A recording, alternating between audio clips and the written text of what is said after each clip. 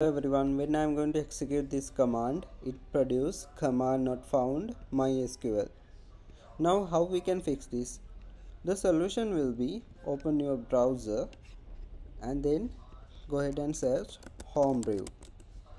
When you go to this page, this home page, you will copy this code, okay, and then paste that in your terminal.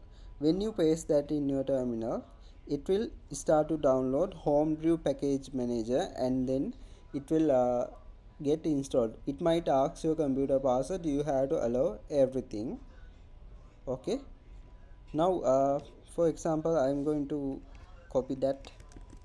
Also guys, I will include this code in the video description, also the link, so you can directly go and download. Here it is being downloaded. Press enter.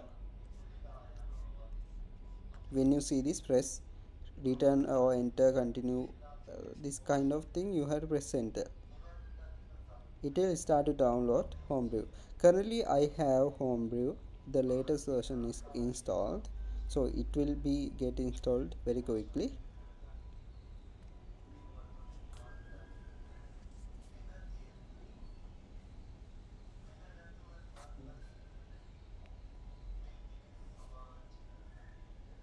Okay, now it is downloading the command line tools for Xcode.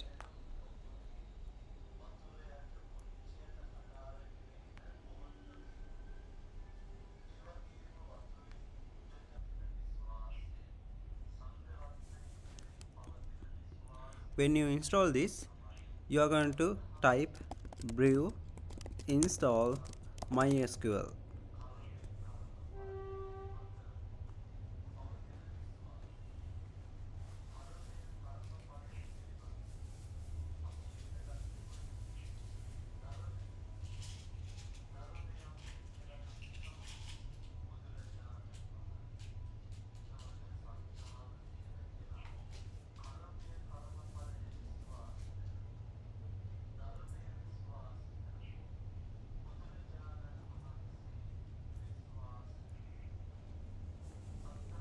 Okay guys, mysql is being installed. Now it is working.